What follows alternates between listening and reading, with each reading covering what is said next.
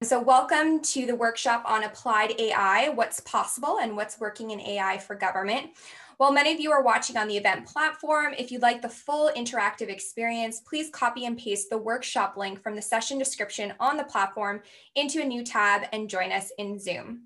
Before we get started, I did just want to begin by highlighting Forward 50's Code of Conduct. As we move many of our interactions online, it's important to remember that the Code of Conduct applies everywhere.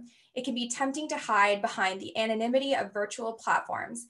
We expect our community to behave in the same manner it would at our in-person events and to respect the Code of Conduct outlined on our website. Any online harassment of any kind will not be tolerated. We will take swift action to remove you from our virtual platforms and events should you act in any way that contravenes the spirit of this code. The Code of Conduct can be read in full by visiting the navigation menu on the main event platform. For those of you that don't know me, my name is Amanda Bernardo, and I am a federal public servant with the Government of Canada, working with Shared Service Canada on leading enterprise transformation and engagement.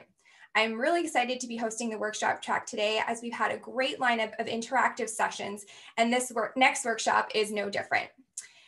Today's workshop will help us answer the question, what's possible, what's working, and where can I apply AI in government? Our special guest will provide a view across both technologies and use cases to provide a better understanding of which agencies are getting traction and what's already making an impact in the real world. I'd like to introduce you all now to Troy Agrenon, who is the founder and CEO of Productive AI, a consulting services company based in California. Troy is passionate about helping business leaders understand and take action on emerging technologies, including artificial intelligence and machine learning, big data, and cloud computing. He was an early team member focused on sales, marketing, and partnering in 5 startups in the cloud computing space, all of which were acquired. I'd like to now turn it over to Troy, who's going to kick off this workshop for all of us. Hi, Troy. Thank you very much, Amanda. And thank you to the entire Forward 50 team that has been putting on this event. I really appreciate it. And thanks to all of you who have showed up to be here in this session. We're going to make this fairly interactive. The interaction on some of the other sessions has been really, really great. So as Amanda said, for now, let's put everybody on mute and then we'll interact a lot in the chat and then we can open things up to audio probably in the Q&A, leave time for that.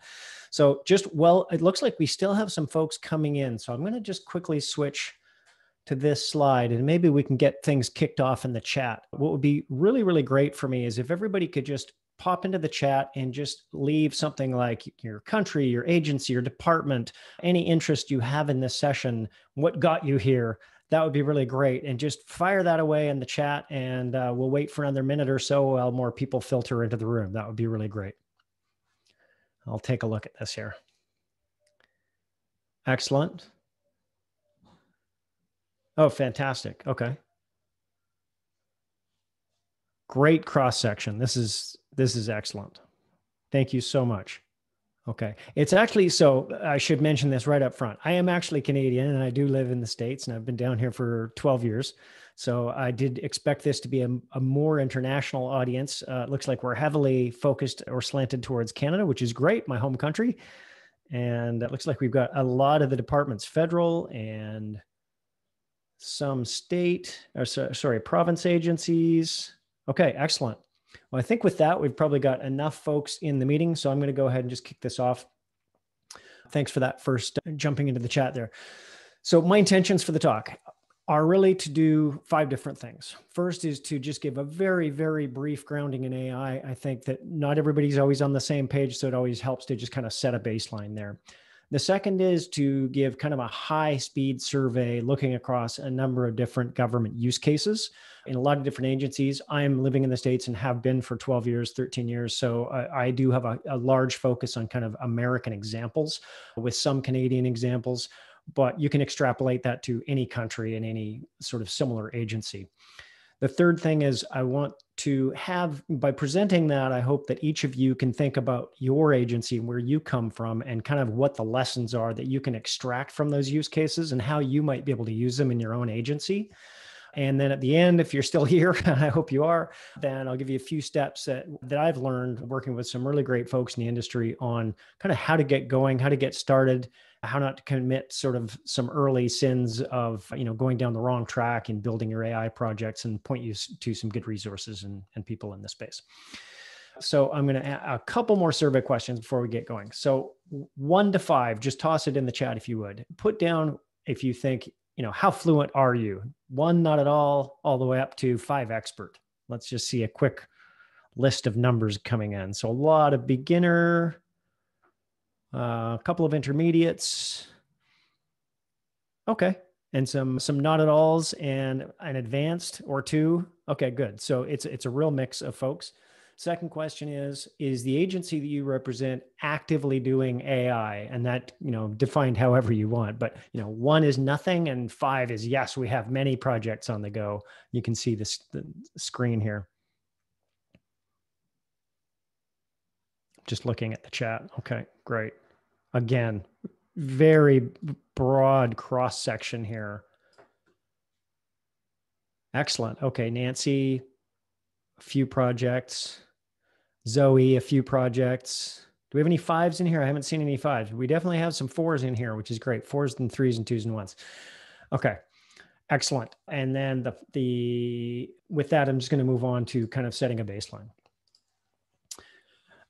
I'm sure all of you in this room know there are many, many, many definitions of AI. I think the funniest one is always AI is just whatever hasn't been written yet. It's kind of the things that we can't do in software, but as soon as you can do them in software, they're no longer considered AI.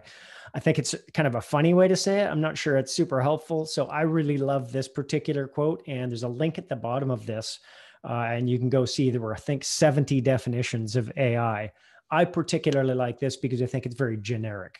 Any system generating adaptive behavior that can meet goals and can adapt to its environment or operate in a range of environments. I think that's a really nice, very flexible model to think about AI. Another question that I see people asking all the time, and I asked this when I got into the field, is kind of like, what's the relationship between these things I hear all the time? AI, machine learning, deep learning, and data science, and kind of how do they overlap?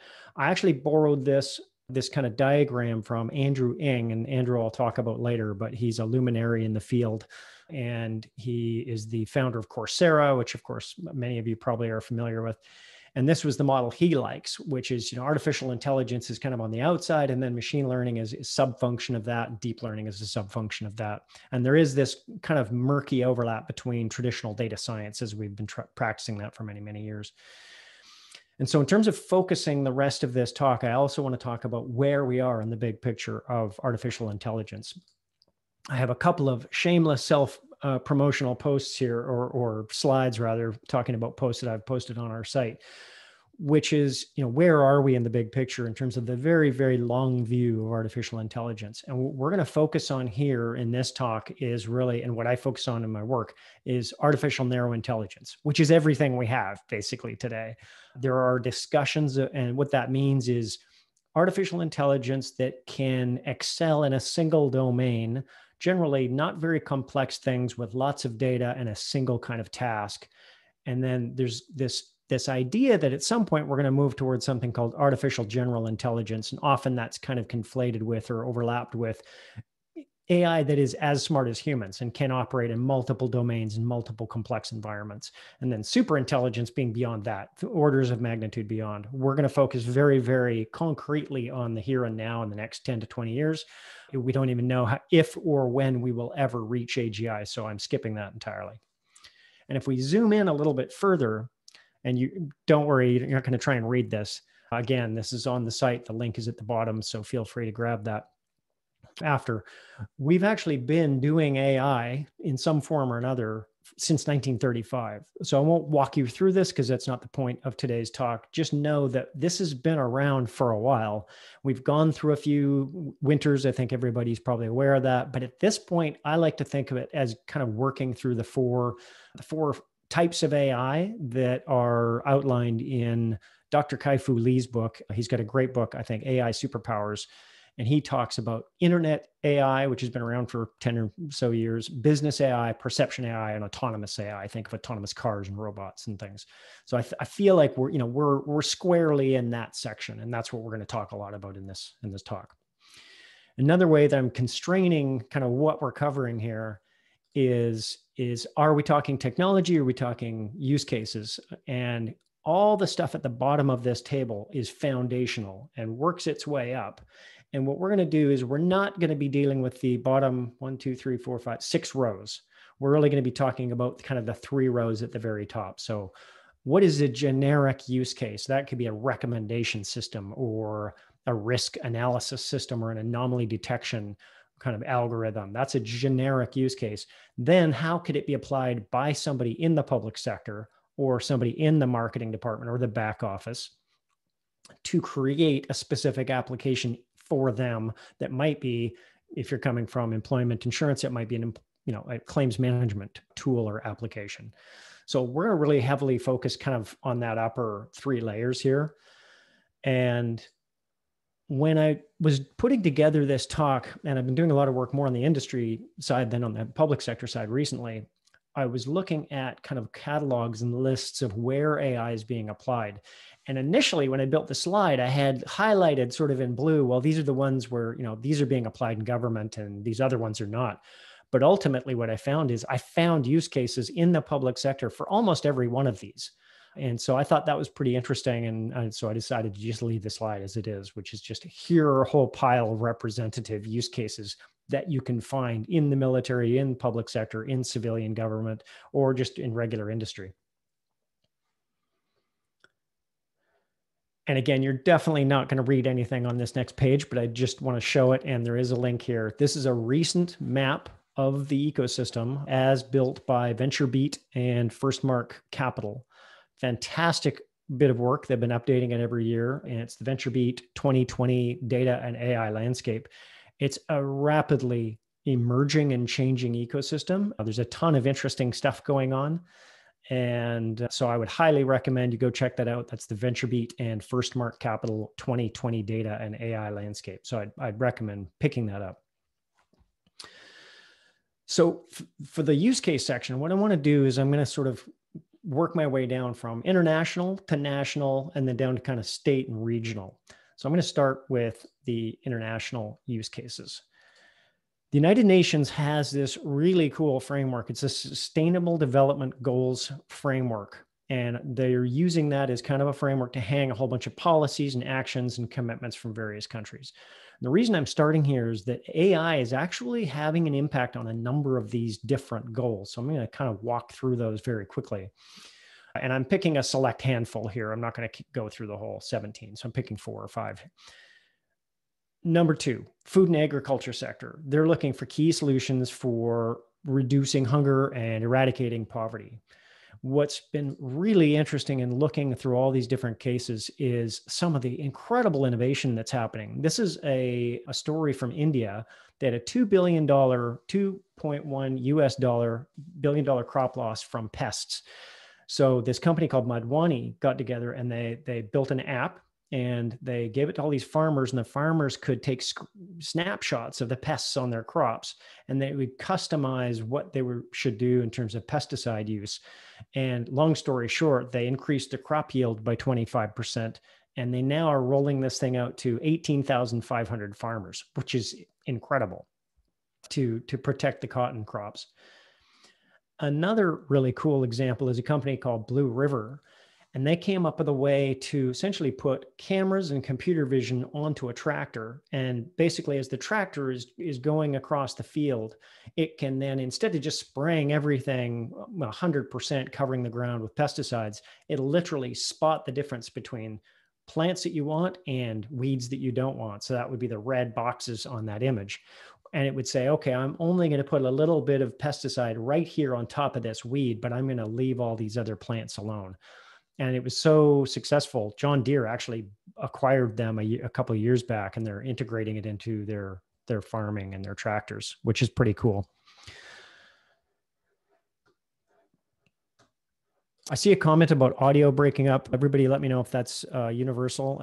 It should be fine. I'm on a hardwired connection with a good mic, so I think it's maybe on an individual end.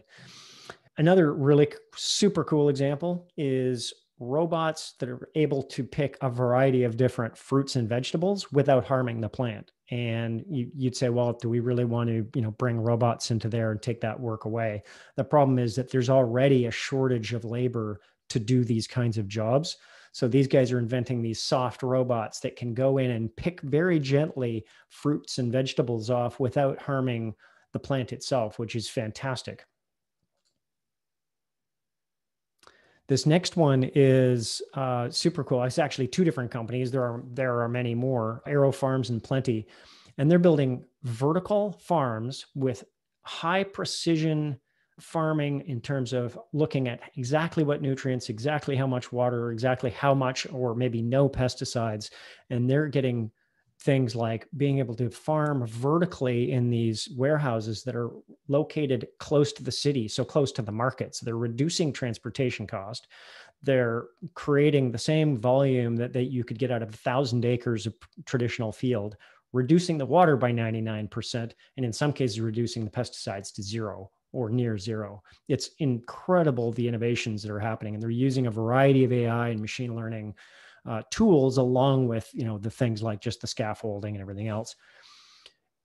That's one of the things I saw a lot of. It's not always just an AI thing or a machine learning thing. It's often AI and machine learning augmenting, in this case, a farming system, and using computer vision or some of these tools to sort of help them make better decisions. So I thought that on the food supply issue, I thought, there's so much happening around the world there that if you are in any kind of agriculture supporting agency, these are things, if you're not aware of them, you certainly want to be aware of them. And if you are aware of them, they're things you probably want to be looking at supporting, funding, doing pilot projects, things like that. I think it's really worth understanding what's happening in your country near your agencies. The second two, which I picked because they're sort of related, is this decent work and economic growth goal and industry innovation and infrastructure goal. I'm going to provide a lot of links through this talk. This is another excellent report, and this is written by the World Economic Forum. And they had some absolutely crazy quotes. What is this? By 2025, the time spent on current tasks at work by humans and machines will be equal. So that it's kind of starting to balance out. And then they've got this concept that, yes, we are definitely losing some old jobs. That's the 85 million old jobs going away. But we're gaining, or could potentially gain, almost 100 million new jobs. And so that, for anybody involved in kind of reskilling, upskilling, job market, agencies, any of those kinds of folks, this is super critical because we need to be getting ahead of this curve and saying, okay, we know certain career paths are coming to an end. How fast can we get these people reskilled, upskilled, transferred, and moved into these other areas? And that's, a combination of programs, and that's going to take funding and commitment over time. And that's kind of a long window to sort of get ahead of. You want to put all that funding in place and put those programs in place and sort of, adjust as you go. So I think for anybody in that sort of in the labor market space, that's really important to think about. I put these two together because I found some really cool stories in here. I'm going to see if this video will play for you. I tested it. It should work fine. Google, Oceana, and SkyTruth got together and they built a system that actually tracks every single fishing vessel in the world in real time. This is absolutely incredible. It's never been done before. It's never been possible before. And they've been able to do things like track illegal fishing over, 1.5 billion square kilometers. They've been able to identify vessels and whole bunches of vessels from various countries breaking fishing treaties. They've done a ton of studies with this work. It's been absolutely fascinating. This is an example of actually a marine park that was set up, this red box kind of in the center of the screen here. And they used it to actually verify and audit that when they said, hey, this is a marine park, you're no longer allowed to fish inside this red line, that within a certain number of months, it looks like 3 or 4 months, that essentially all the fishermen left, everybody stopped fishing in there, and so that they could protect the ecosystem in there. Again, we've never been able to do things at this scale. And I think if you work in agriculture, if you work in fishing and land conservation, which is the next slide, these are things that maybe were never possible before, but we can now do because they're machine scale, not human scale. This is Western Africa. A team of researchers got 11,000 images and they ran them through their machine learning based image processing system. And they were able to find, and they basically said, look, we're looking for trees of a certain size. I don't remember, it was 2 meters across or something. And they said, find all the trees, all the tree canopies, mark them and count them so we can understand how many trees there are in the Western Sahara and the Sahel. They found 1.8 billion trees across 1.3 million square kilometers. They literally counted every tree in the Western Sahara and Sahel region. So their thought, and other folks who've looked at their work said, this is incredible. We could soon be able to map literally the location and size of every single tree in the world. So for anybody in the forestry industry, I'm sure you're looking at these solutions. And with the amount of geographic, geospatial data that we can get and the machine learning that can be run on it, it opens up all these amazing possibilities for land use and land coverage and conservation efforts and things like that. I personally haven't found it, but I would love to find out if there's somebody working on kind of things like poaching and anti-poaching using AI. I think there's some drone work happening there. I'm not sure about artificial intelligence. The last of the SDGs, the Sustainable Development Goals, that I'm going to talk about is the number 16, peace, justice, and strong institutions.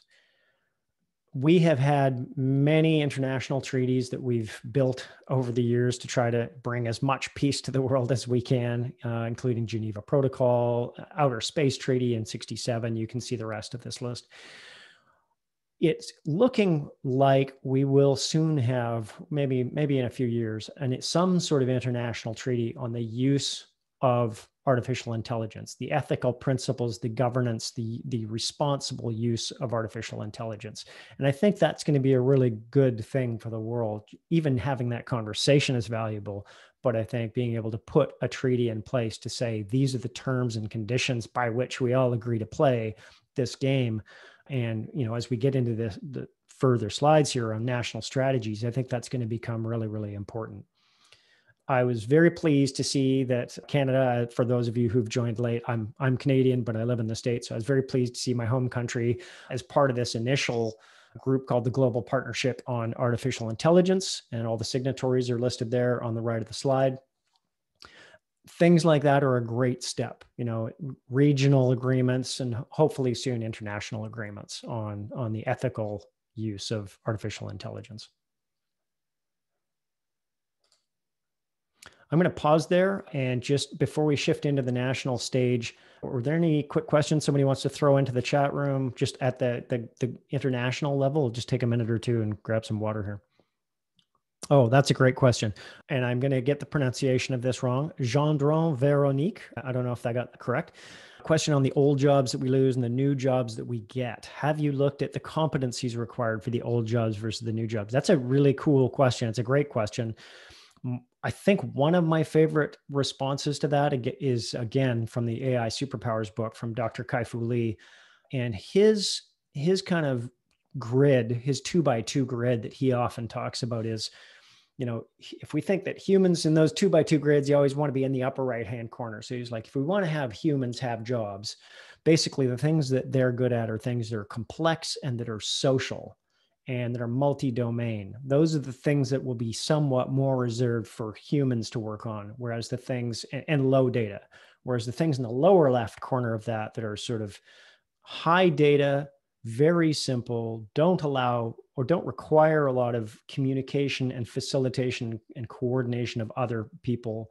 And they're kind of single domain tasks, things like processing 1 million documents or counting every tree in Africa through 11,000 images of satellite imagery. There are things that machines are very, very good at, and they're generally single domain, high volume. And then there are things that people are very good at, which are empathetic and complex and social and interactive. And so you can't get, at least today, you can't get artificial intelligence that can do those things. And so I think that there are a set of competencies for sure. I would highly recommend that book, The AI Superpowers by Dr. Kai-Fu Lee. Oh, good. Thanks. I did get the pronunciation correctly. So let's dive into the national stage. Also, we just want to check the time here. So we're about on track. This is the funny part, as I was doing the research for this, I had articles that said there are now 26 strategies laid out, and then 36, and then 45. And anyway, it looks like there are about 50 national artificial intelligence policies that have currently been published. That was February 2020. So it's, I'm sure there are 5 or 6 more at this point. I have the link in the bottom right. It's from Holonique. And I am proud to say that Canada was the very first country to release a national AI strategy. And that was back in 2017, in the 2017 federal budget, 5-year, $125 million plan for investment. And there were a number of parties to that. So that's pretty cool. Japan was second to release theirs, and that was also in 2017. And then I think it took 2019, it was February 2019 by the time the United States, where I'm currently living, launched theirs. And they've done some iterations on that. But I think what's most important is many countries recognize they have to have a strategy. And from those strategies, you're starting to see an awful lot of funding. And some of these numbers are staggering. So I'll just let everybody look at these numbers first.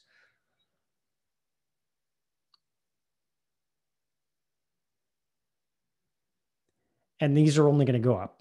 If you look in again, I'm strongly emphasizing the US case because I live down here, but we have just in the DoD, the Department of Defense alone, there was $4 billion of spend, and then another $1 billion on just R&D and things like that.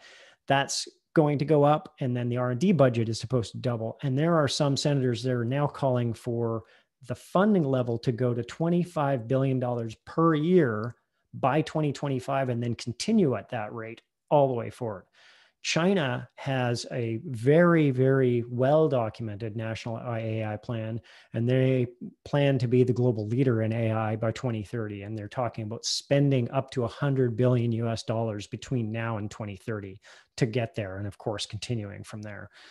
So the funding levels that are coming along with these national strategies are staggering. And I think with good reason, because this is a major evolution in our world. In Canada, again, this was pretty cool. Canada's AI ecosystem report from U of T, that the number of active pure play AI firms in Canada doubled in the past 5 years to over 660. I mean, Canada is one of the world's leaders in AI. So really cool to see the economic impact of this kind of these national strategies. I'm going to cover a fair bit on defense. Again, that's probably my cultural experience of living down here in the United States. But again, this is appropriate to anybody in any country. Everybody has national defense organizations, of course.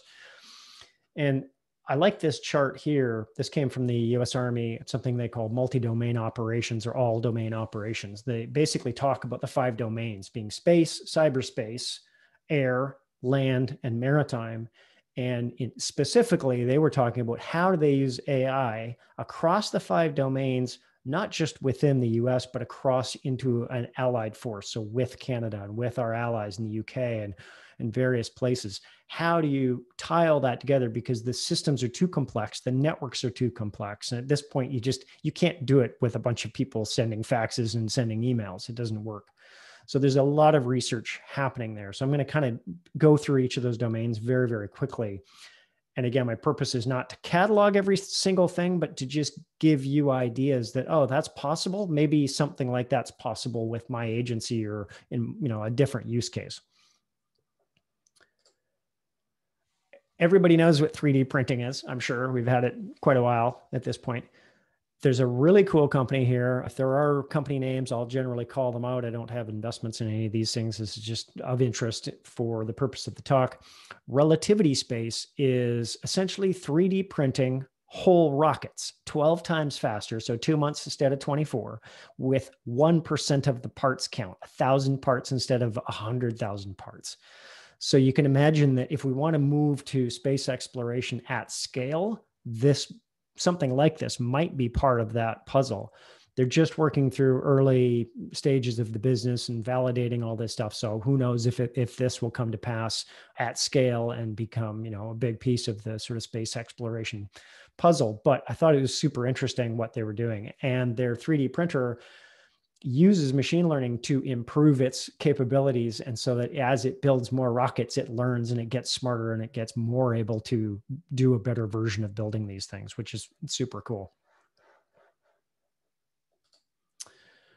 There's a ton of work going on. I did a podcast recently with a company called Booz Allen. They're a big defense contractor. And one of their partners is this company, Orbital Insight.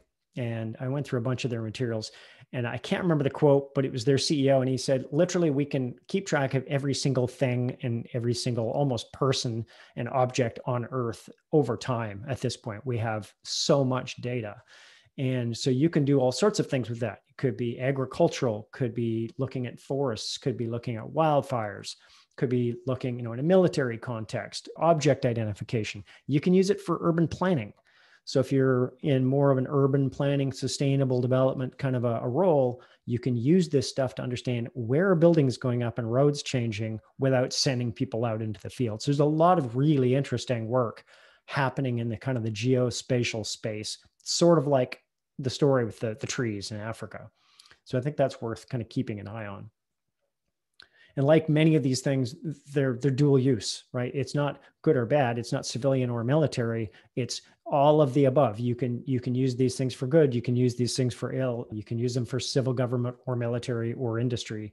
So it's taking that specific use case of geospatial technology and machine learning and applying it in your context with your agency for your particular, jobs that you need to get done.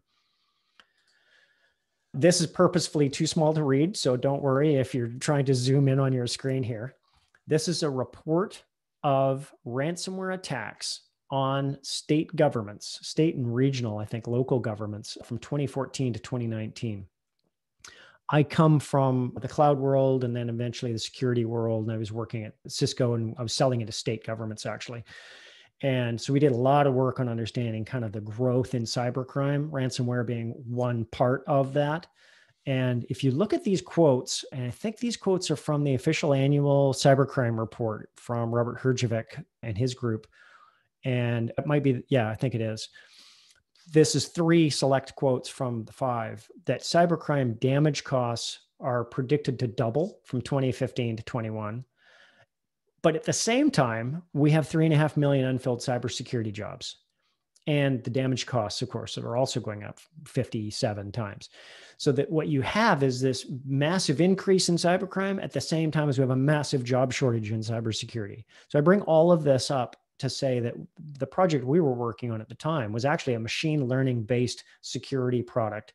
And it could literally listen to every single communication in your data center, in the cloud, across every single one of your offices, pull it all together and store, I don't know, trillions of those network conversations, and then look for patterns. And that is the future of cybersecurity, because trying to plug the holes and have people look at logs and open log files and stitch together, it's said that generally most organizations have something like 150 to 200 security products from 70 different vendors, and they try to stitch them all together in order to make a cohesive security perimeter, and it's not working. And so there's this huge movement away from traditional security models. That's a whole other talk, but I really personally believe that we're not going to solve cybersecurity because it's such an arms race. I think it's going to require a huge application of AI, and you're starting to see a number of companies emerge in that space, which are pretty interesting.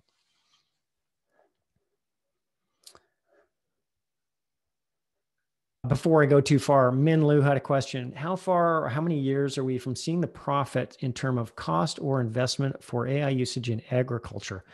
I don't have a direct answer for you, Min Lu. I'm not sure about that. I think it's early days because a lot of these folks are experimenting with robots. They're experimenting with, autonomous tractors and things like that, and vertical farming, like the stuff I talked about earlier. So I think it's really early days. Some of the returns they're claiming in terms of, hey, we can do this in 1/10 or 100th of the space and, use 99% less water. I think there's some significant tangible benefits to it, But I think at scale, it's probably decades. But I think that's the kind of work that we need to get going on probably. I'm just going to continue on here. So that still in the defense bucket, I've got a few more things here, and then we'll switch gears out of defense. I'm sure, especially down here, we're going through the elections, but this is now a global issue of social media becoming an influence in the social discourse and politics and just civil conversation, and how we as a people in any country get together and run our democracies and build our countries. So this is just an article. I think this was from, I don't remember which article this was. I don't have it's from The Atlantic actually. And on the IRA, which is the Internet Research Group, I can't remember the name, Internet Research Agency. It's one of the Russian agencies. And, they've set up these farms, and not to pick on them, there are nation state actors all over doing this. They've set up these farms, and these farms do nothing but generate fake identities and then fake content for those fake identities. So you get things like newspapers that are allegedly set up where all of these people are fake. They were all generated by artificial intelligence. They're called deep fakes. And all of their data is written by somebody, ghost written by somebody in this group. This is going to get much, much worse very, very fast, because that content traditionally has been written by farms of people sitting there saying, oh, here are my subjects. I'm going to write this side or that side of a topic and then post it through our website. Now that can be machine generated. So now we're dealing with this potential tidal wave of content that will be automatically machine generated on every topic under the sun, to make, pros and cons and for and against, and then distributed across the world. So there are massive intel gathering projects to track these things, but it's very much like putting fingers in the dike and trying to, stop it all. So it's really, there's a lot of work that has to be done here. Modsy, which is, again, one of the companies, Boozell and Hamilton, they make a product called Modsy, and I interviewed their team. They actually have an AI skill set built right into their system that will do deep fake detection. So it will look at photos and say, oh, I can tell that this is a deep fake, and I'm going to flag why I think it's a deep fake and things like that. So you're starting to see this kind of race between generating fake content and then detecting fake content. Super critical to politics and culture and democracy, I think, worldwide, and applicable worldwide, no matter which country you're in. Again, I'm shifting gears a little bit, and then I'm leaving this in the national defense bucket because it's so often used here, but you could apply it anywhere.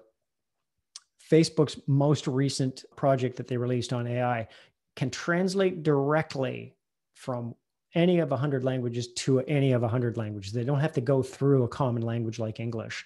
So you're talking almost 4,500 language combinations, and they trained it on almost 8 billion pairs of sentences. So they're no longer doing it at the word level. They're doing it more at the sentence level. And that's turning out to be a lot more accurate.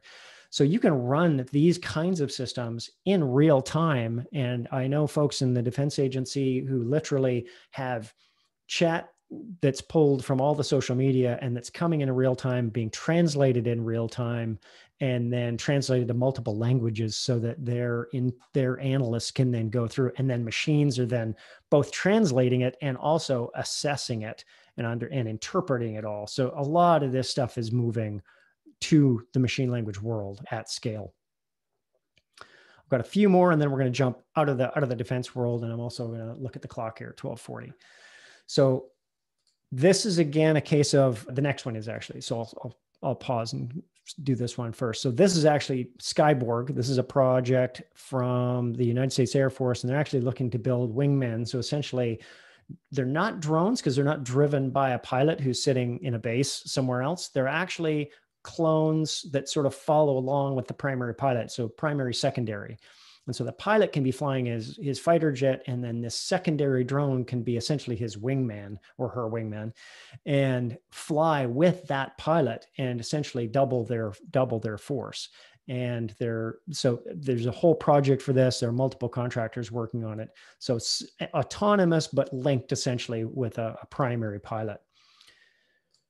shifting gears more to the mechanical aspect of things, the Air Force is also looking at predictive maintenance, and predictive maintenance is a cross-cutting use case. You see it in oil and gas, you see it in the auto sector, a lot of manufacturing. So it can apply to industry. It can apply in many, many places.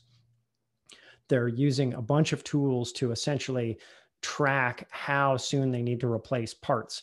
The biggest common problem in predictive maintenance is you don't know when something's going to fail, but you know something's going to fail every certain number of hours on average. So people just build in a replacement parts schedule, and that can be very expensive and very time consuming. So you're better off to have some kind of system that can track actual wear and tear versus just kind of guessing at it. And you can reduce, parts churn and costs and things by 50, 60, 70%, depending on the case. I'll get back to Brendan here in a second. So that's, predictive maintenance, again, I would say is the use case, and the application of that to keep those separate would be, in this particular case, the Air Force is using it to potentially predict when to replace parts on the helicopters to make that more efficient, but you could apply that in your own domain. That could be, a fleet of vehicles in forestry in situation or context. So just try to apply the use case to your own context. Only a couple last ones here as we sort of work our way through the 5 domains. On the land, and I don't know if any of you have seen these yet. I've seen these driving around in Palo Alto near where I live, where you actually see, a much cuter version of RoboCop. It's certainly not the one that we all know and love from the movies. It looks like a big egg and it rolls around on its wheels. And essentially there are police departments all over that are testing these things out. And they've had some pretty interesting successes. The city of Huntington Park in California did some trials. They had some positive results. I think I saw somebody in our group here today is from, actually a number of you are from the Veterans Administration. So the US Veterans Administration Police Department actually took out a trial contract with one of these vendors. So there's a lot of interesting stuff in this kind of autonomous mobile robot. And it can just roll around and interact with people and chat with people and, catalog everything and then flag things using machine learning and send those back to the operations center to say, hey, this is something the humans should pay attention to. So it's very symbiotic. So it's an interesting development. Last one I'm going to go through is Sergeant Star. Now, this is a virtual, it's a chatbot, basically. And it was created by the Army for recruiting and for answering questions. And what they've been able to do is actually have it answer as many questions as 55 people sitting in a call center, which they just didn't have the budget for anyway. And it'll answer up to 800 different questions. And he lives in all the different social media platforms and things, answering these questions and constantly learning and improving. And they're apparently he's showing up and he's become quite a celebrity. So I thought that was kind of a funny use case. So it's really kind of an advanced conversational AI use. And really at the end of the day, it's customer service. And it's, this is the same thing that any agency can use, which is front-end customer service, answering lots of questions. That's going to be applicable to any agency with a very high volume of inbound calls and questions. So we're going to jump out of defense to kind of other civil government things. And then I want to step down into regional, and then we'll sort of get into the, what do you do next?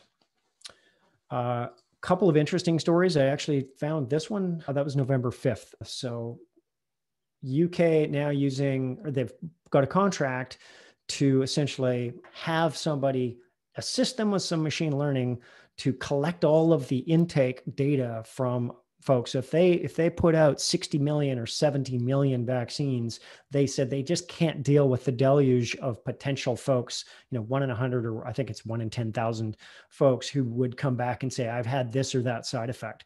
They have no way to manage it all. And they want to get that many vaccines out, but then they need a way to respond, a way to collect that data, and a way to sort of understand what the side effect sort of response is going to be. So I think that's a great case of, again, it's kind of a customer service and medical use of collecting a lot of data and then going through and finding those patterns. So I thought that was a great story. our weather body, NOAA, National Oceanic and Atmospheric Administration, they got together with Google, and they're doing some really cool stuff to improve weather monitoring and alerting and all that kind of stuff. So of course, we have those agencies in every country. So that's an area where every weather agency could and should be looking at these kinds of tools. Transport Canada is doing some really cool stuff where they're assessing, I think they call it the bomb in a box test. And they're basically trying to assess, based on a whole bunch of different data points, which things are likely to be risks or not. And sort of that way they can speed up which ones the humans are looking at or not.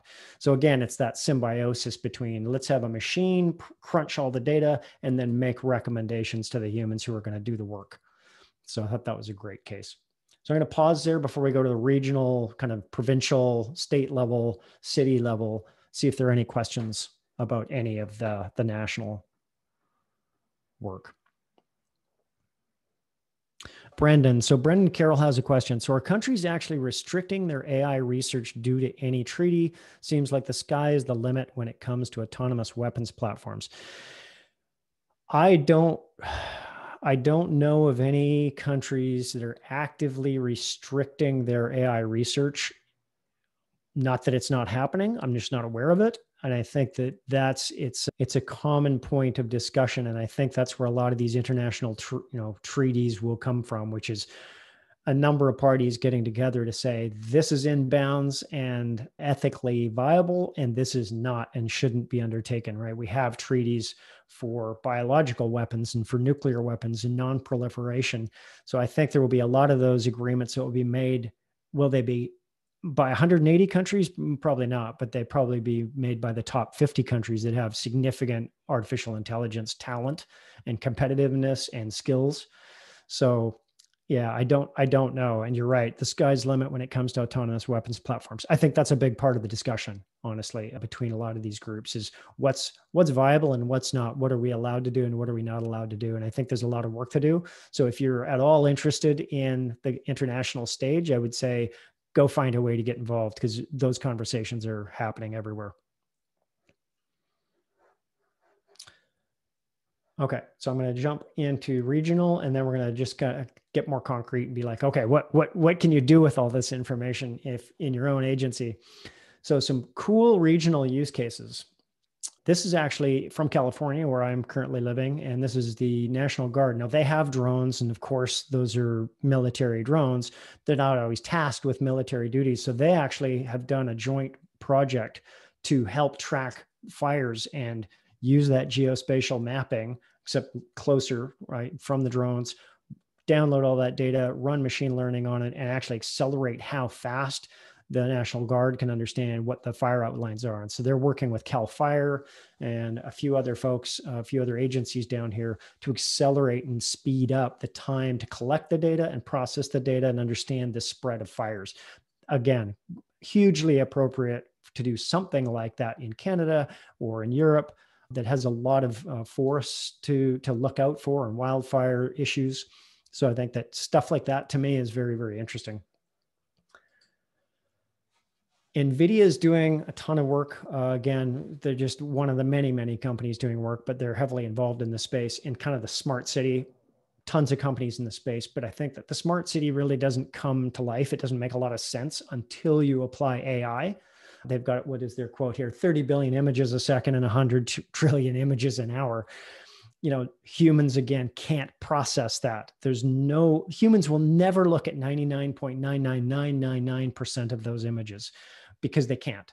And so they need a way for systems to look at them, process them, triage them, route them, and make recommendations, say something's going on over here.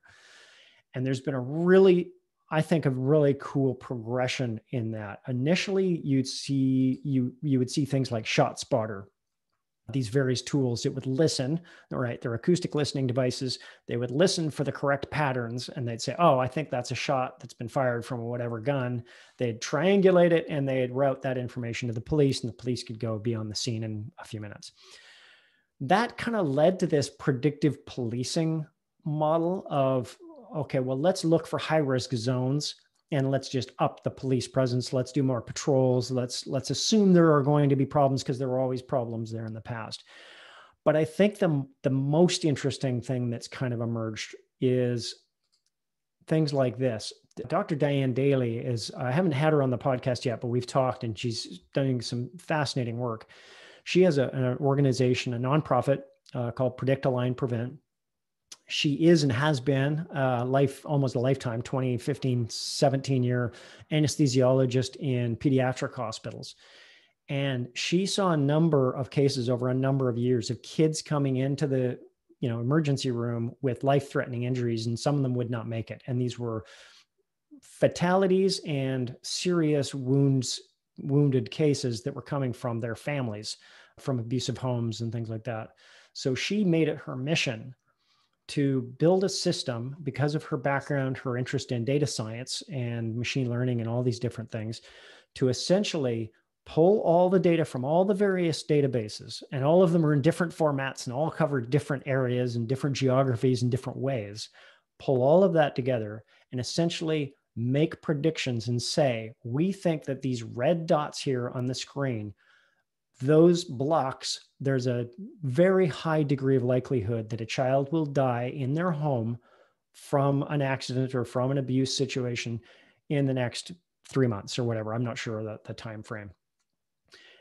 And then instead of kind of overloading those districts or those neighborhoods or even those blocks with police presence, there's this move towards understanding maybe it's a lack of social services. So they also map on the right of the screen here things like churches and community centers and fire stations, libraries, places where kids can be safe, and then be able to sort of look at the difference and say, hey, we think there's a high risk of children, being injured or maybe even killed in these zones or in these blocks. It's missing some services. How can we predict that, align the services, and hopefully prevent those injuries or deaths from happening? Fascinating work. And I love to see more of this model happening, of moving away from, this is a traditionally problematic area, let's put it more of a police presence, to this is a traditionally problematic area. It has a high risk of things happening again. Maybe it's a shortage of services. What more can we do there? And I think that's a very progressive model.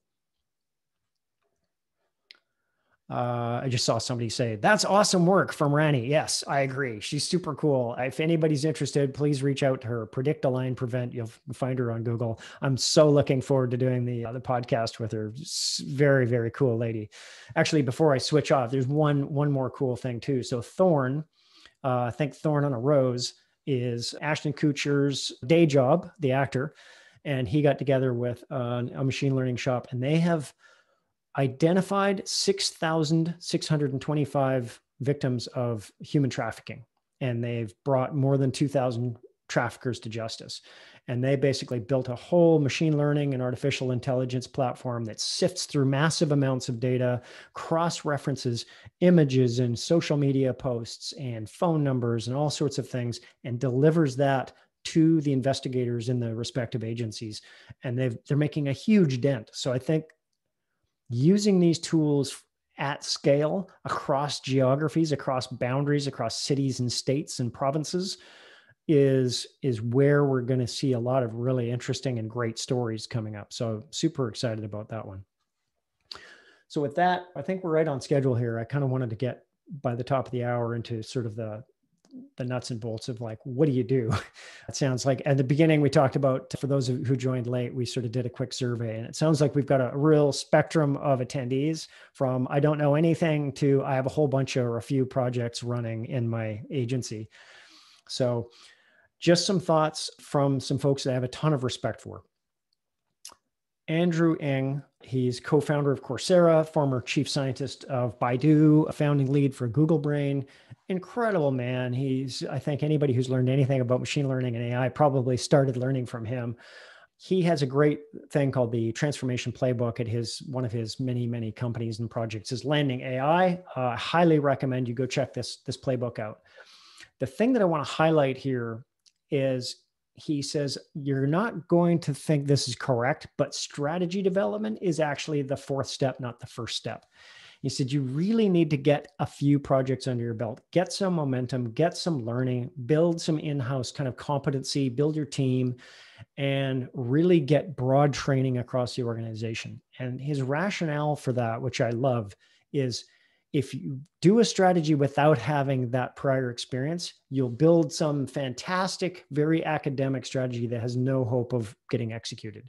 But if you've built a few projects, you've got some things under your belt, you really understand the use cases and what the capabilities and the limitations are of the technologies, then you can start to map directly and say, okay, this is a viable project. We might have a chance of succeeding with this. It makes sense.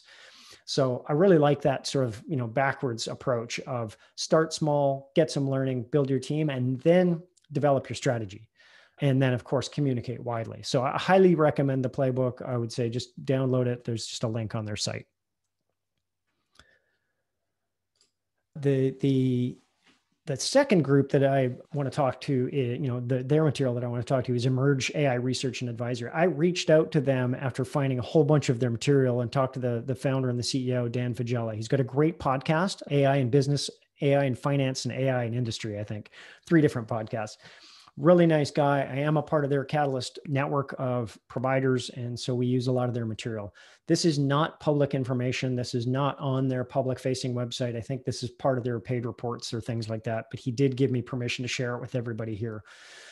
And so from his perspective, having been involved in hundreds of projects and working with hundreds of AI vendors, is that really this is the critical competency, is getting your team up to speed, understand your own goals, understand what AI can do, understand what the possible AI use cases are, and then connect the dots between those 3 things.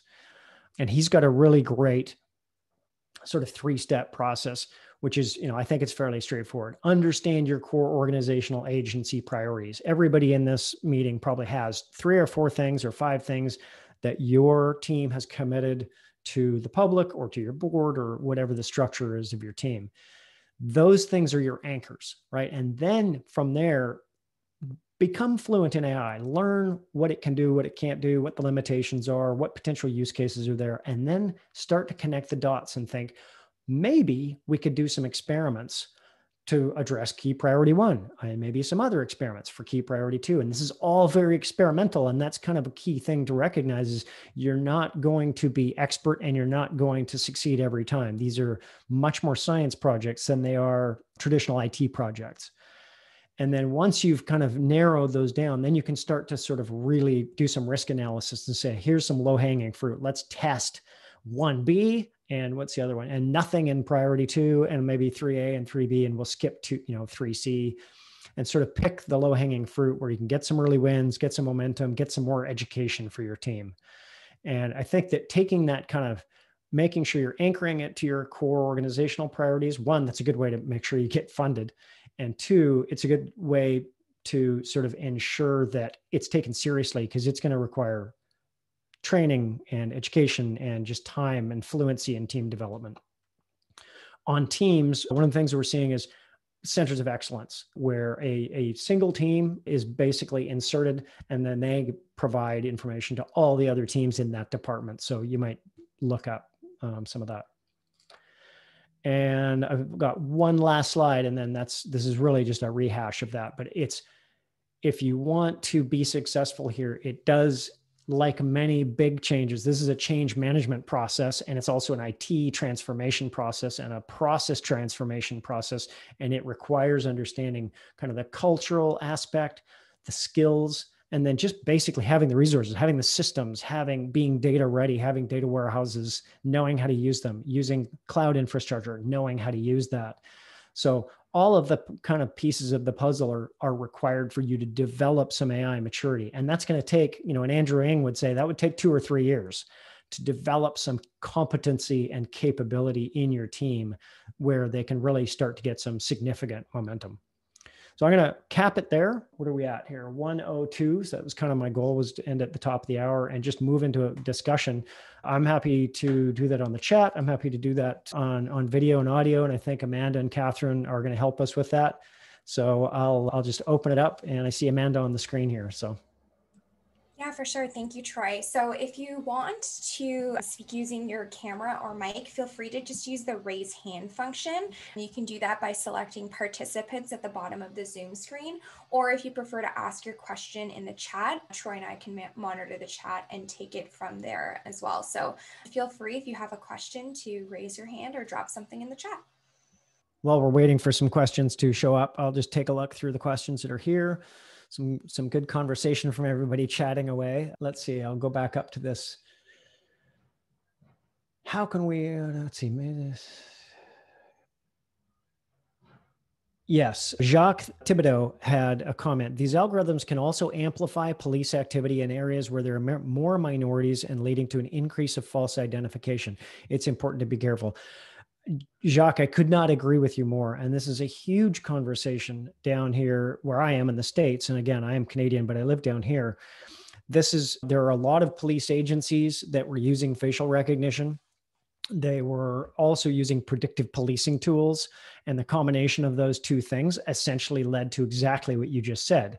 More police presence in certain districts, more use of facial recognition, which isn't always accurate, and in fact is less accurate on African Americans because of the skin pigment, things like that. And it led to a number of situations. And I think that there are police departments that are now stopping their use or analyzing that use.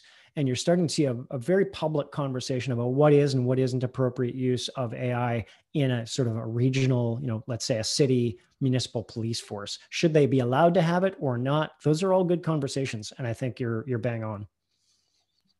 There was a question earlier that said, how many years are we from seeing profits in terms of cost investment for AI usages in agriculture, for example? Yeah, I think that was Min Lu. And I think my answer to that was basically, it's a long way off, but we need to get started. There's so much potential there. And there are so many early return signals we're seeing in terms of pesticide reduction, water reduction, which is huge. Things like the crop yield, the Madwani AI.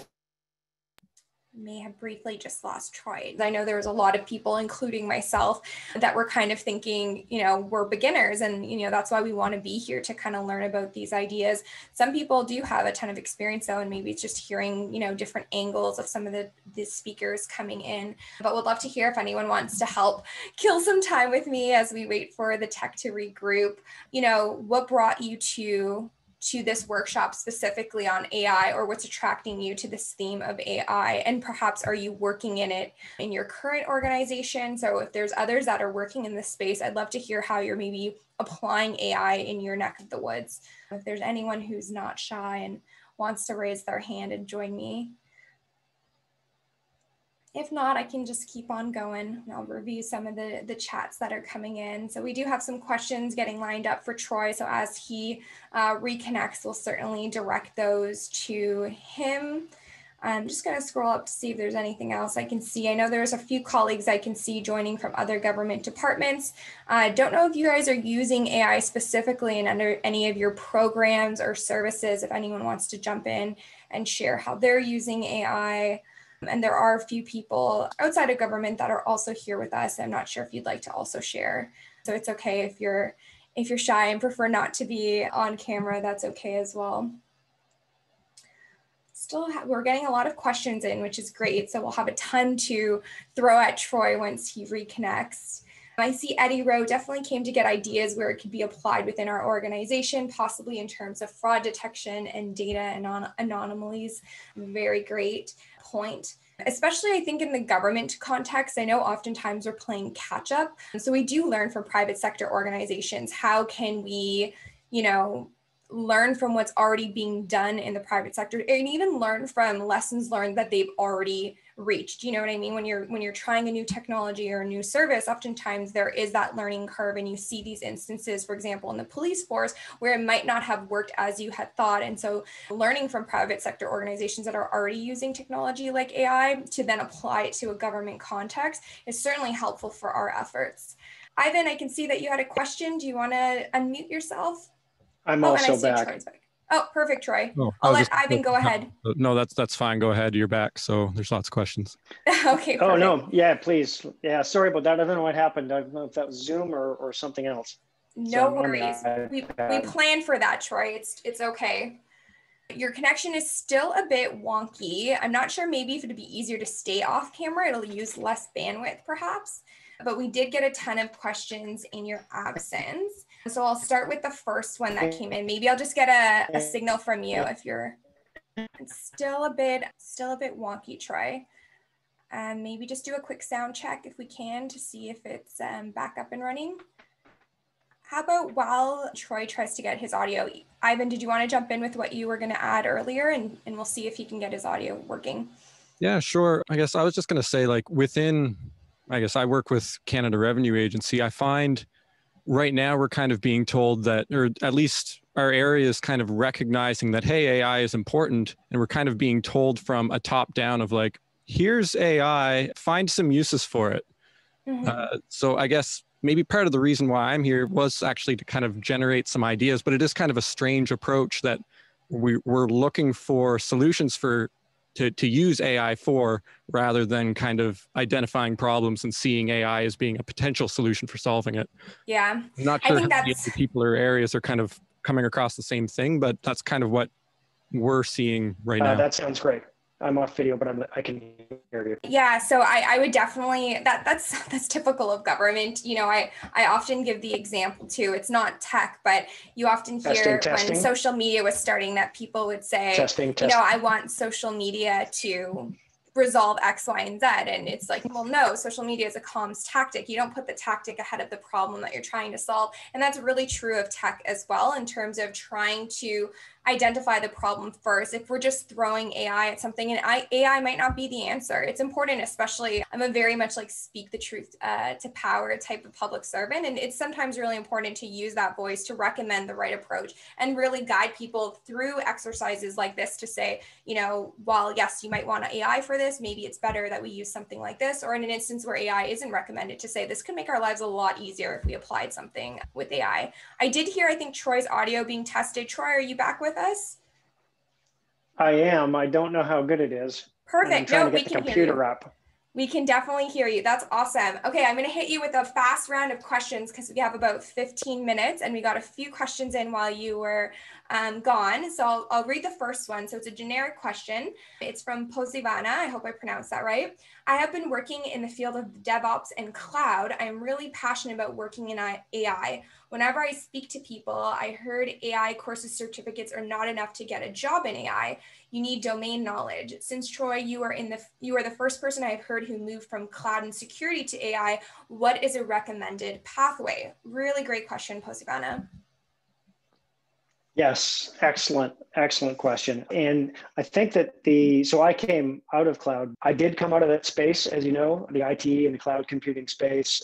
There are so many courses and so many places that you can learn. So what I would do is I would recommend strongly that you start to look at things like Coursera, Udacity, MIT Sloan has programs, all the major universities, UT probably has programs. And I would say start to look at those and start to build up your skills and your knowledge and just get into the space. Everybody was so welcoming when I reached out and said, hey, I've spent all my life in cloud and now I really want to get involved in AI and machine learning based on some things I was doing before. Everybody was very welcoming and said, great, come and help out. There's so much work to do. So I would say just, you know, make the leap to whatever degree you can, learn what you can, network with everybody like you're doing here today. And I think you'll find it a very open and receptive community. Great answer, Troy. If I can add anything, I would say, you know, professional development is always huge. And if you can volunteer in a space that helps add from the learning to your experience, it does wonders, especially if whether you're government or private sector. We have another question, Troy. It's how about using AI to screen the situation during a police encounter and tell the police what type of intention the other person might have and what type of action to take? And that was from Shamir. Shamir, that's an interesting question, and I've actually had this conversation with a company called Perceptive Automata, and Automata. I keep getting their name incorrect. They're making smart cars, basically autonomous cars that can read body language and understand a person's intentions and understand, is this person who's just standing statically at the side of the road, are they intending to cross the road, which is different than what autonomous cars do today. You have to be actively running across the road for them to understand that that's a potential risk. So they're using that technology to look at body language, and there's a whole branch of something called psychophysics, and they're basically making a judgment call and saying this person is interested in crossing the road and is aware of me or not.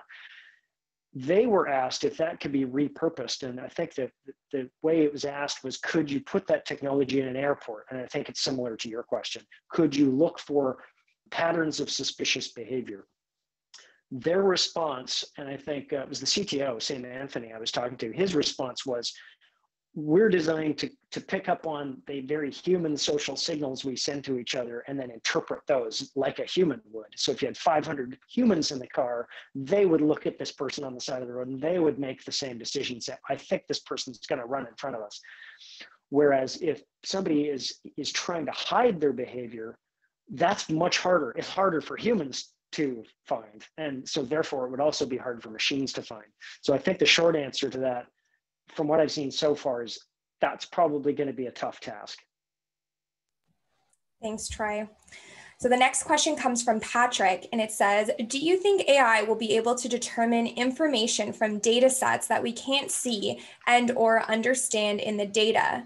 If so, do you think there might be risks on relying on AI and its results if we do not understand how it got the results? And Patrick, feel free to jump in if you want to add any clarifying points to that. I think I understand the intention of the question. Is this kind of the root of the black box? If I don't understand how the black box works, should I trust it? Yeah, Patrick says yes. So again, actually back to that podcast I did with Sam, he said, and I thought this was a great way to think about it. He goes, there are many AI or machine learning black boxes that we use today that we trust almost unequivocally. So if you use Waze, Waze is more human data that's coming into it, but if you use Google Maps or Apple Maps, all that trip routing information is coming from machine learning, and it's basically a black box. You can't go ask them, how did you come up with that route? But you've done it enough times, you've used it enough times, you successfully got from A to B enough times using that information that you built your own level of trust with that particular black box. The EU is doing some regulations, the European Union is doing some regulations around AI right now, and they're basically saying, look, if you can't explain how it makes the decisions, then it should be illegal. If it's not explainable, it shouldn't be legal.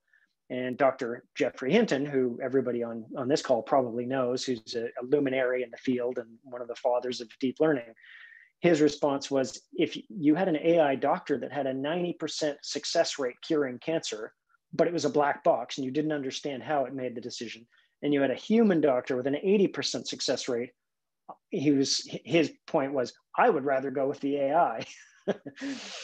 So I think it comes down to experience and having experience with that system and getting comfortable with that system over time. And we're building these systems everywhere. So I think it comes down to, where are they in your environment, and do you use them? Do you trust them over time, like we do with our own relationships with humans? Do we have enough experience to build up that trust? Perfect. Thanks, Troy. I don't see any more questions, but if folks want to add a few more, I'll give them a minute. Maybe I'll ask you a question that came out of something that Ivan had said during your absence. And he said, he's working for the CRA, and sometimes this happens, government aside, this can happen anywhere, whereas your top managers may say, go out and use AI. That should be the solution that you go use, without first identifying the problem. What advice would you have for someone in that type of situation where, they're pushing AI and that might not be the approach that's actually needed? So, and I get the rationale, because the leaders are, they read a magazine or they're talking to their peers and they're either in industry, in government or in industry, and they hear, oh, we're behind, we have to do AI, whatever that means.